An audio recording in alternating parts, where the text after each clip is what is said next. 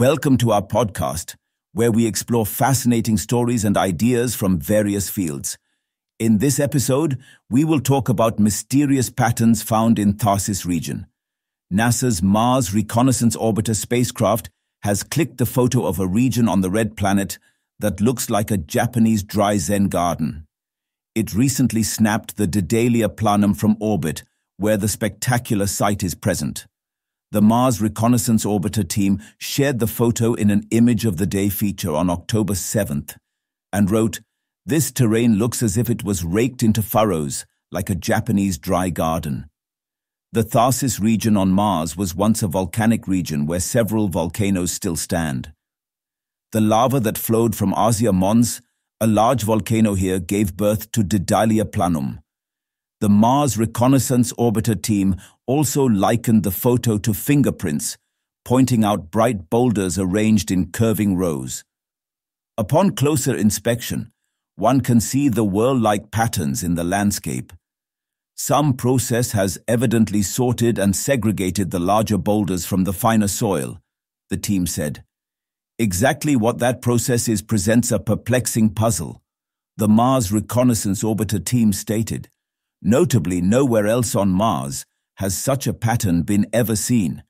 The image was taken from an elevation of 17,900 feet. The Tharsis region doesn't have any active volcanoes today, but the region has intrigued scientists for years. Previously, the European Space Agency's Mars Express spacecraft took a wide view of the volcanic site, capturing its varied and unusual terrain. The Mars Reconnaissance Orbiter team says vibrations or freeze-thaw cycles can cause such a pattern to form.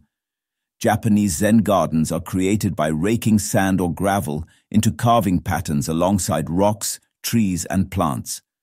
The team points to the concept of grain-size convection, where certain vibrations or freeze-thaw cycles can separate grains of different sizes. Something similar is likely happening with the Daedalia Planum boulders and soil, the team said. Seismic shaking of Daedalia Planum could take place if the interior of Tharsis is still active and rumbling.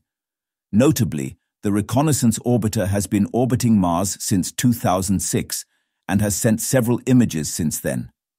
Mars has become the biggest topic of interest among not only astronomers, but also people like Elon Musk, who want to see humans reach the red planet in the coming years. Thanks for tuning into this incredible story. If this episode resonated with you, don't forget to hit the like and subscribe button for more captivating stories to come. Stay tuned.